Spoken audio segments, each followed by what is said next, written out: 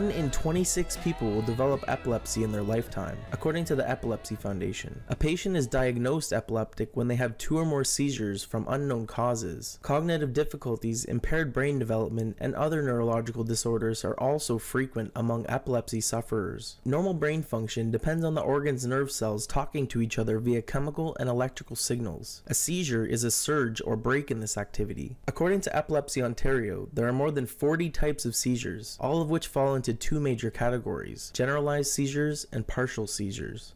Generalized seizures result in the involuntary movement of all body parts and usually last a couple minutes. Typically, generalized seizures are hereditary and sufferers have no memory of the event when it's over. Like generalized seizures, partial seizures may cause uncontrolled movements. These seizures are further classified based on whether a person's ability to respond and remember is affected. Many things can cause partial seizures, including head injuries, brain infections, strokes, tumors, or genetics. Frequently, no known cause is found. Because epilepsy is such a broad disease with many classifications, treatments are tailored to patients, and when no approved pharmaceutical drugs work, families are often forced to seek alternative treatments like cannabis. The plant is becoming increasingly popular to treat many types of epilepsy. More specifically, epileptics are consuming cannabis that is being bred to be high in CBD, the main non-psychoactive compound in the plant, and low in THC, the main psychoactive chemical.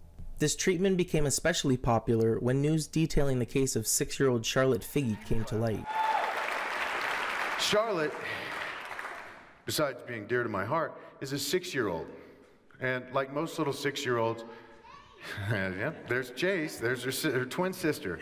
And like most 6-year-olds, Charlotte, she just loves the color pink, loves to go play in the woods with her twin sister Chase and her older brother Max. She also happens to be one of the most frequent cannabis users that I know. There it is. There's the word, cannabis. It's a plant that Charlotte Figge uses a lot of to control her grand mal seizures. And in no uncertain terms, Charlotte's life depends on this plant. You see, Charlotte was diagnosed when she was 3 months old with a very, very rare and violent form of epilepsy known as Dravet syndrome. And Charlotte will experience a very high number of what we call tonic-clonic or grand mal seizures, about 1 every 20 to 25 minutes, guys. And these seizures will last anywhere from 15 to 25 minutes. So in essence, Charlotte's life is spent in a seizure and catatonic state. Twice, Charlotte's mother, Paige, has had to bring her back to life using CPR. At any given time, Charlotte will be on 7 daily different pharmaceutical seizure medications, none of which control her seizures. When Charlotte was 5 years old, her seizures had reached their worst. And her medical team told the Figge family things like, start making preparations for her death. She was probably not going to wake up from this. And the Figges reluctantly signed a do not resuscitate order for Charlotte around this time. And she was sent home with a fitted chair, a feeding tube in her belly as she'd lost all of her life skills. And the family to say their goodbyes. It wasn't the end for Charlotte. And the Figges weren't about to give up hope. And so when Paige called us that February, told us of Charlotte's condition, we were ready to jump in. We were ready to help. In fact, we couldn't wait until Paige dropped the bomb on us. Charlotte was 5 years old. And think about it for a minute. We're going to give a 5-year-old cannabis? Literally, visions of this were popping in my head. But we got over this pretty quickly, and we began to extract and formulate in ratio a non-psychoactive, lab-tested pediatric tincture for Charlotte. And I'm happy to tell you that within the first administration, Charlotte went from having a seizure every 20 to 25 minutes, that's 400 a week, guys, down to 0 to 1 per week.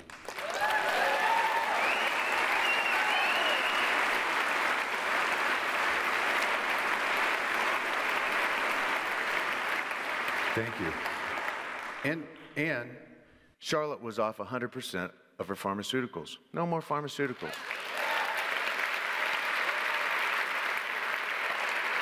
Thank you. Charlotte is now awake. She's alive. Please welcome and meet Charlotte Figge and her parents, Matt and Paige.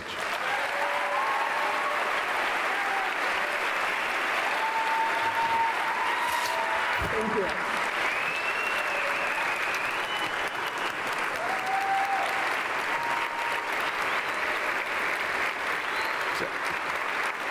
Can you say hi to everybody?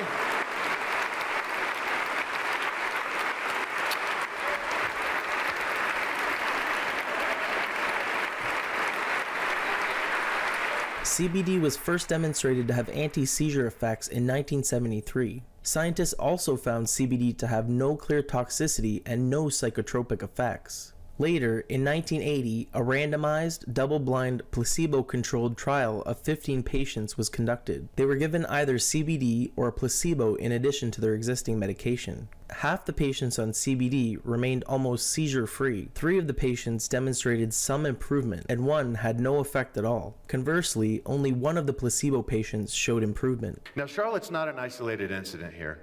We currently treat over 40 pediatric patients here in Colorado with the same, similar, and believe it or not, even better results than what Charlotte experiences.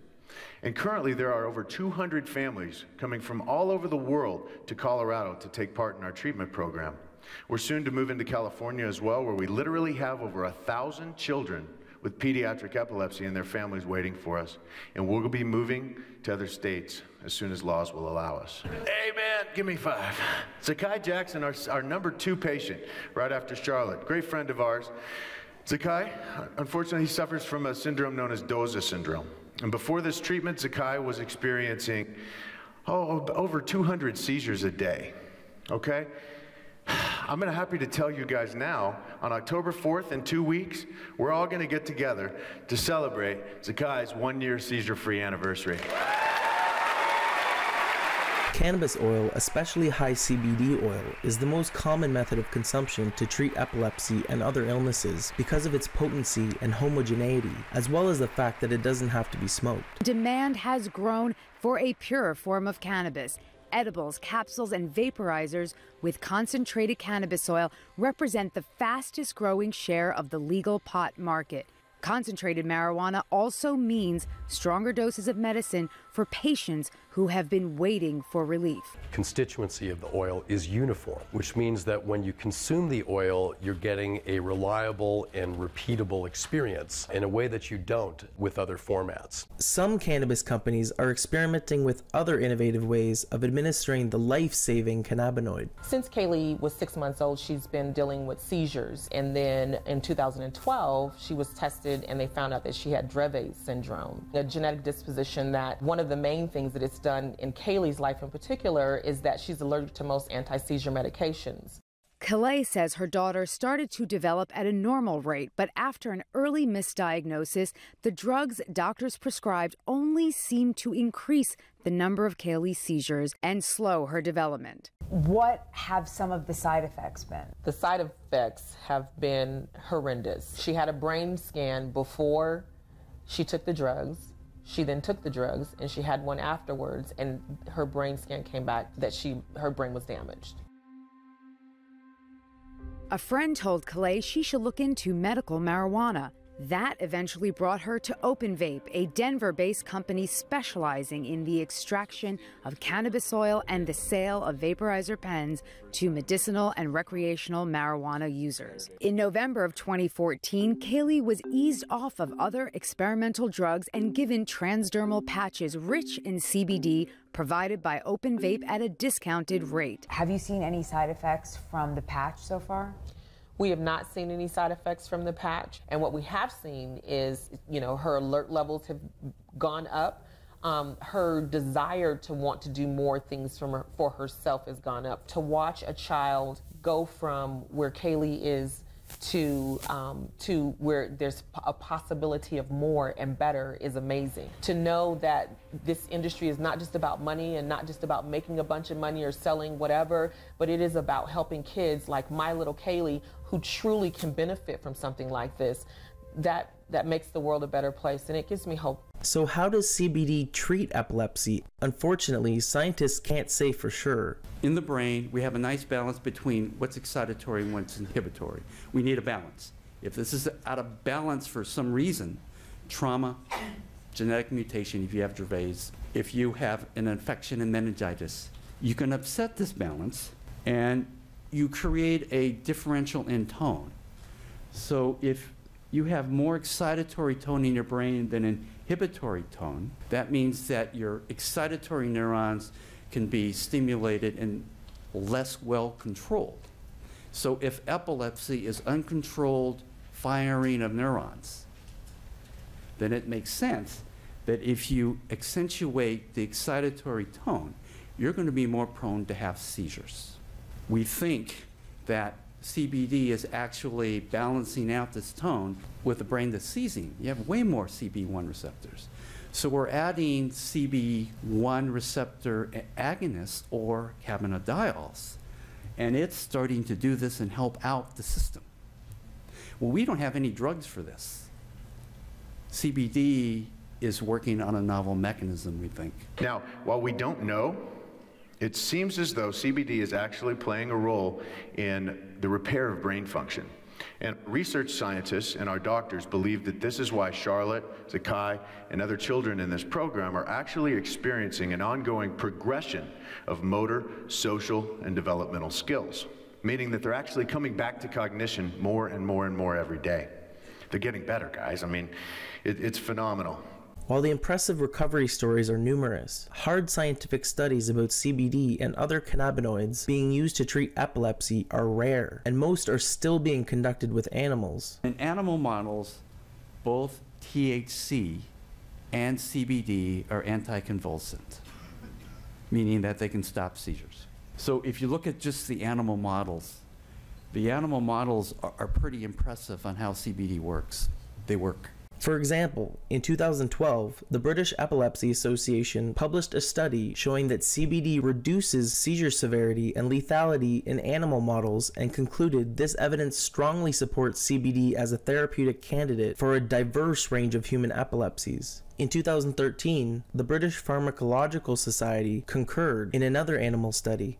Unfortunately, human studies on this topic are almost non-existent. There was an R&D meeting at GW Pharmaceuticals, and they presented data 16 weeks out from their IND study looking at CBD and epilepsy, mostly in the Dravet population, but also Lennox-Gastaut. The average age was 11 years. The average number of seizure medications before starting the trial was 3. So the definition of intractable epilepsy is the failure of 2 or more drugs. These kids were on an average of 3. They are already intractable. 58 patients were enrolled. So just look at this data. The dark blue is seizure freedom. And if you look, it's pretty good. But as impressive is the decrease in seizure frequency in these patients.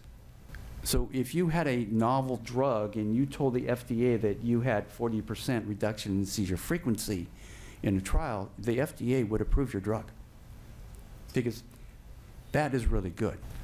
We still didn't control everybody. So obviously there are more mechanisms of how this imbalance occurs that we have to look for, but when we're looking for different mechanisms to control for epilepsy, it looks like this may be a winner, and we need to investigate this more. Let's just look at the Dravet population. The N was 12.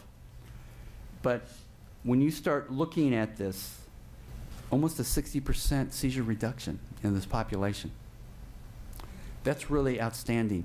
This is in a population where I can tell you that I know some of the patients, and they were on the right meds. They were getting what clinical trials have shown: clobazam, valproic acid, stiripentol. That works in this syndrome.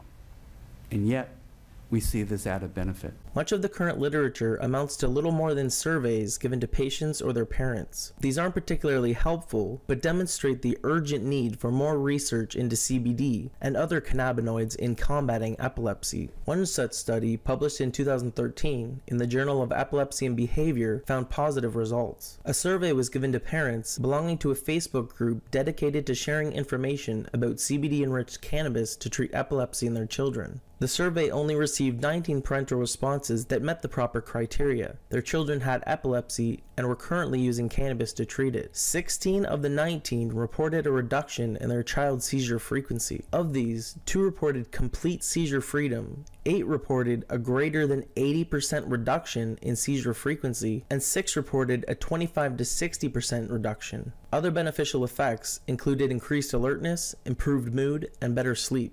However, the biggest problem with a survey like this is the lack of control. It's impossible to say what the children consumed or how it was consumed.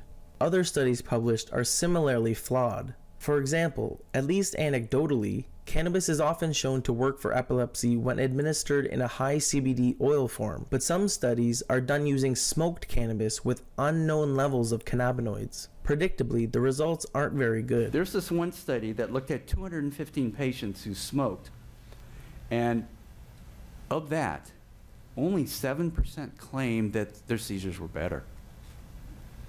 Not scientific, but clearly not something that you would run out and buy your first reefer if you had epilepsy. Data just isn't good. And then this study looked at 63 patients in this total population of 310. 53 reported no effect of the 63. So the majority who smoked, there was no benefit. So why the difference between humans and animals? So this is the reason, because the pill that mother gave you that made you small or made you tall got you high. The pill that didn't do anything at all stopped your seizures. So people were smoking concoctions that had high levels of THC and very low levels of CBD because, like any manufacturer, you go where the money is, and the money is getting people high. So you really don't care about high CBD in your plant. Here's Blue Dream Leaf, given an apropos name, because look at the level of THC compared to CBD. So if you were taking this for epilepsy, sorry, it's probably not going to work. While the hard science is still forthcoming, many families can't wait for cannabis research and laws to catch up while their children suffer. Consequently, epileptic kids are becoming the guinea pigs. Thankfully, these experiments have proven very successful. Haley has uncontrolled epilepsy and was taking multiple medications to help control the convulsions. Those medications came with severe side effects that really wreaked havoc on her little body. Haley's parents decided medical marijuana was the treatment that could save their daughter, help her significantly. But the family lived in Georgia, where medical marijuana is not legal. So Haley's mom, Janaea, packed up. The pair moved to Colorado, where it is legal. Haley has made remarkable progress. In fact, she said mama for the first time, and her mom caught it on camera. You say mama? Mama.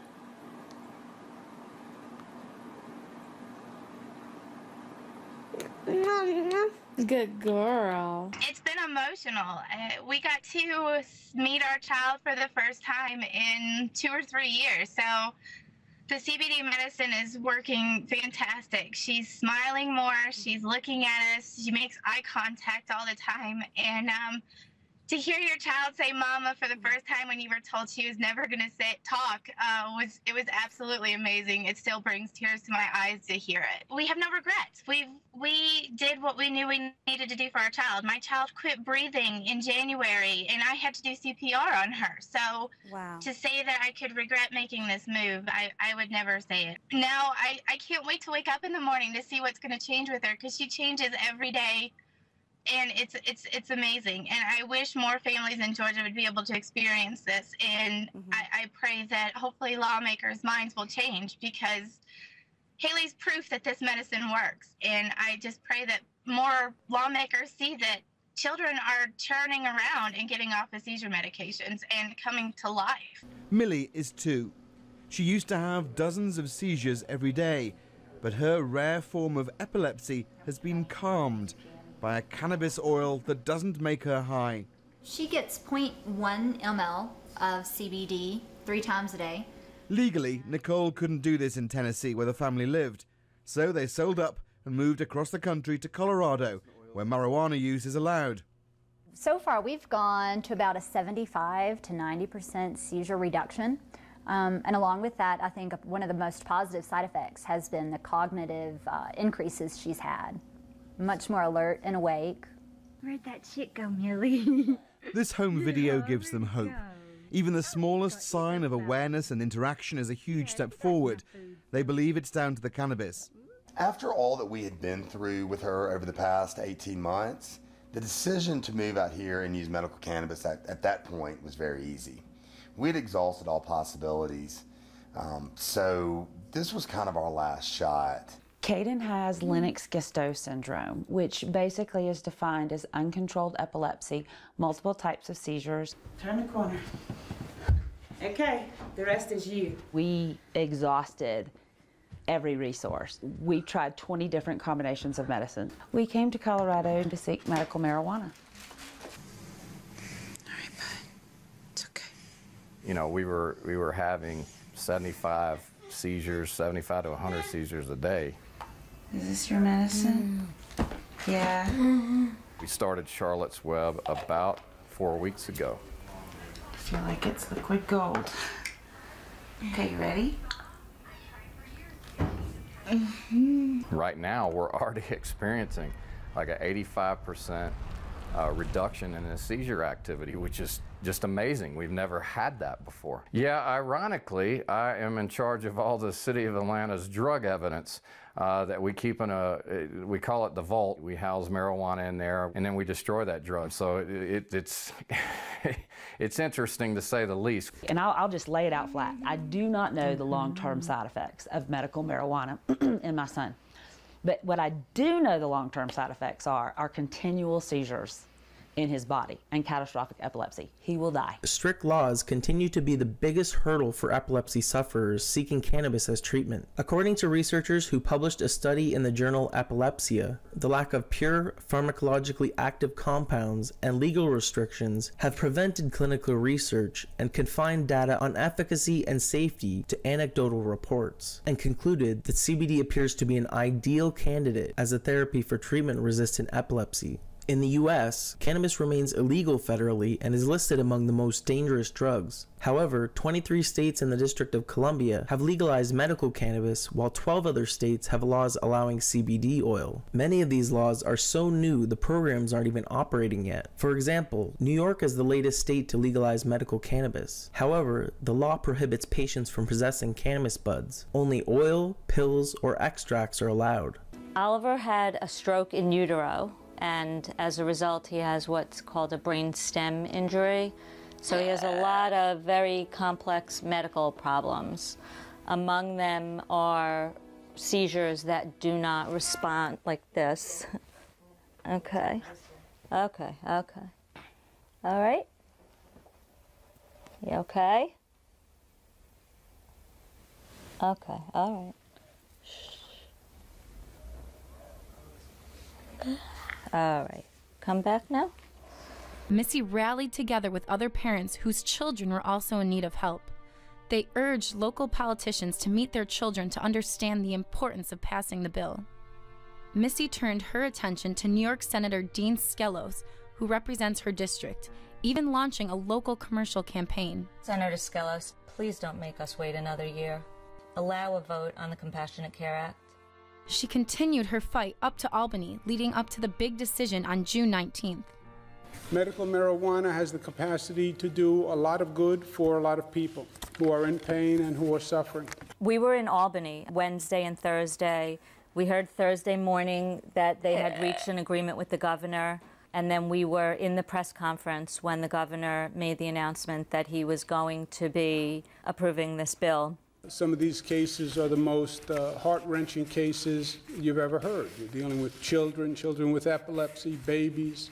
The next day, I had gotten a phone call very early in the morning from Senator Skelos' office asking me if I was still in Albany.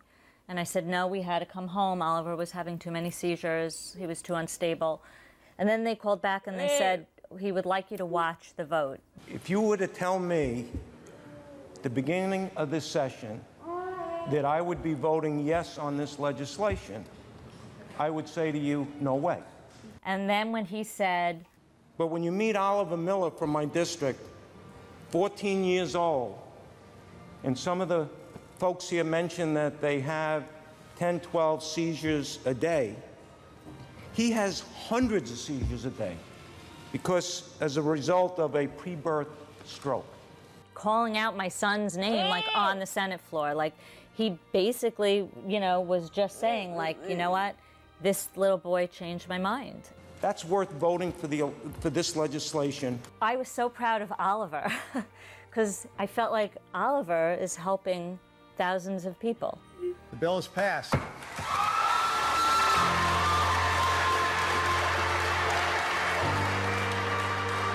Governor Cuomo signed the measure into law Saturday, July 5th, and held a formal signing ceremony in New York City on July 7th to highlight the new law.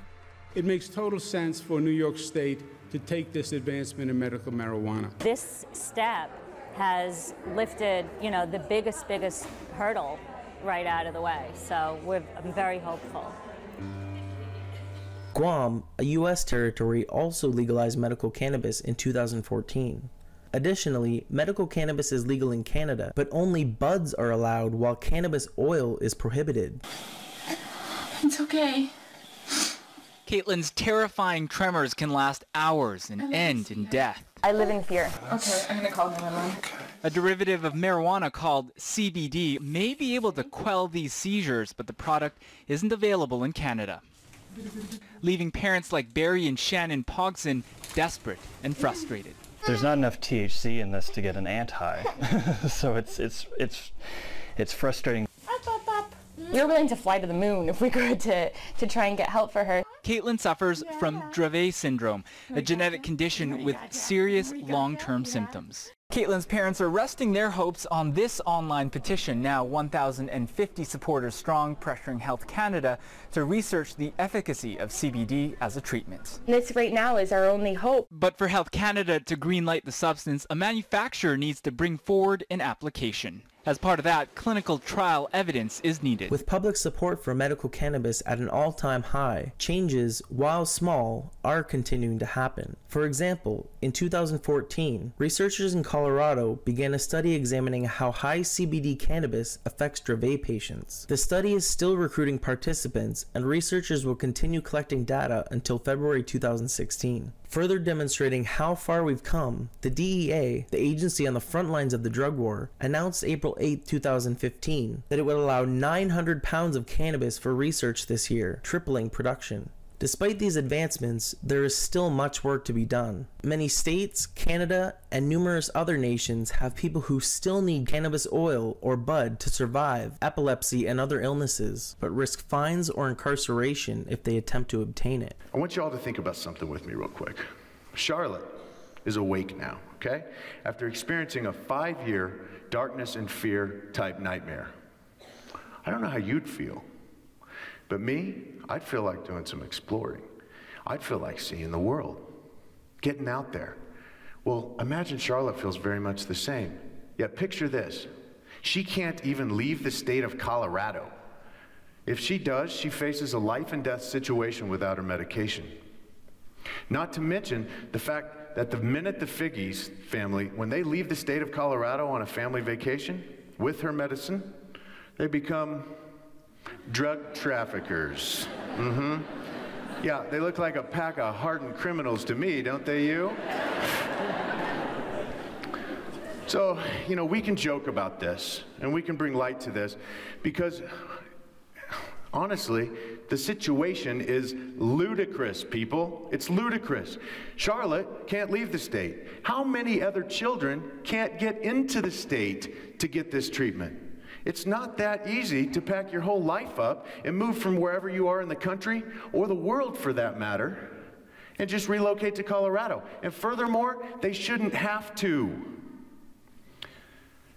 Colorado children are not different physiologically than a child who lives in a Midwestern state. And it hurts me to tell you this next part, but this is a reality we face all the time here. Just last week, a very special young boy in Indiana with Dravet syndrome passed away because his family couldn't get out here to get the treatment in time. And we couldn't send it to him because the law doesn't allow it. If the law allowed it, It's a next day air package. It's that easy. Folks, children are dying. Come on. We can do better than this. As humans, we must do better than this. And I'm confident that we will do better than this. Now, just how many more Charlottes, how many more Zakais, how many more children are out there that this plant could potentially provide relief for?